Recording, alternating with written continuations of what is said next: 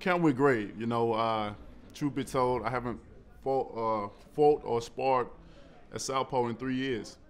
So the first part of camp was kind of challenging for me, for my mind just to convert back over to a southpaw mentality. And it was a success. I adjusted very quickly, very fast, and have fun. We had a great camp. We had a lot of great guys in the camp that made it interesting, that made it fun for me. And I'm looking forward to the fight. I'm ready to go. I'm always in shape, so I can't never say that I'm in the best shape of my life, because every day I am. That's one of my things I've always said in my career.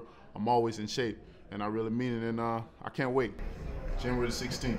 Did any of that concern you, that he'll be in very good physical shape too, and not just boxing?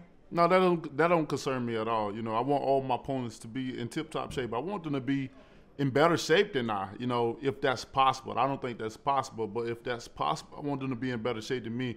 So when I whoop them, I don't want no excuses. I don't want them to have an excuse that they had any kind of health issues or any kind of body issue that caused them not to perform to the best of their ability. I'm very confident what I'm coming to do and what I will do.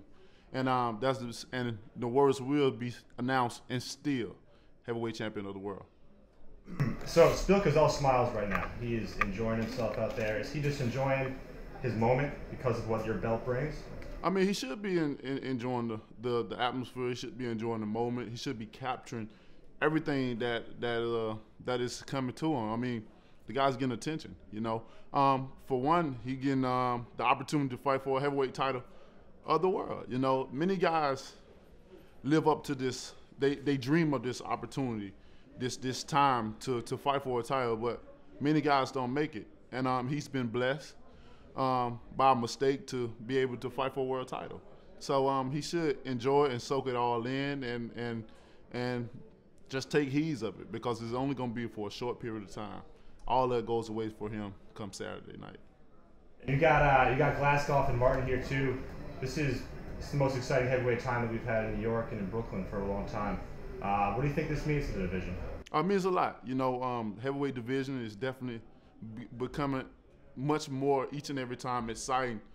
Being that I'm in New York, breaking my talent here, my debut here, it makes history, because for one, it haven't been a world title fight dealing with heavyweights here in 115 years.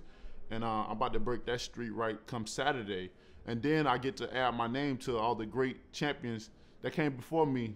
New York has such a beautiful history of heavyweight boxing, and I'm just happy to be able to come here finally, the media capital of the world, and display my talent among all the people that's here, and gain some Polish fans at the end of it as well. Man, we're happy to have you here. Lastly, last night, Alabama overcame some adversity, and then they did what they always do, which is finish.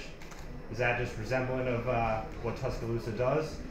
Almost definitely. Tuscaloosa is titled as Title Town, and that's what we do. We produce champions, and we bring back the title. The resemblance that what Alabama done and for me, what I'm about to do is the number, and that number is 16. They have won their 16th national championship. Not only this 2016, but I will be fighting January the 16th. So now it's my turn. I reglimpse on the time this time last year where they fought Oregon, but they end up failing. But I end up still in prevailing and became the champion. But this time around, they pulled through. Now it's my turn to pull through for my city as well as my state, as still the heavyweight champion of the world, Deontay Wilder.